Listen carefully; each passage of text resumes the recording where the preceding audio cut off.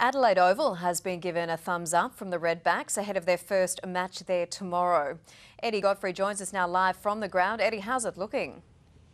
Well, Kate, Redbacks coach Darren Berry concedes the playing surface here isn't quite perfect, but he's given it an 8 out of 10 and he's very much looking forward to the first Sheffield Shield match. He's hoping as many as 5,000 fans come through tomorrow, with seating available over in the Western Stand and here on the Northern Mound.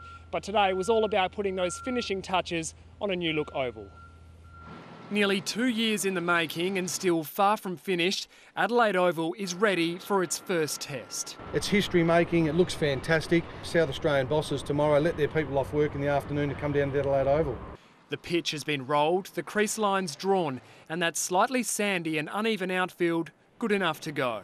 I don't think it's 10 out of 10, and I think the groundsman would say that. I reckon he's got it to about an 8 out of 10 at the moment, and certainly more than adequate for a Shield game. The Redbacks coach has warned his players to be careful when diving during their 4-dayer against the Warriors, but he is confident the ground will be pitch perfect to host the Ashes in 3 weeks' time. I'm sure when the test match starts it'll be 11 out of 10. Saka's boss just as sure the $500 million redevelopment is on schedule. And that includes the outfield, the pitch, the southern stand, the replay screens, the new turnstiles. We're on track for delivery.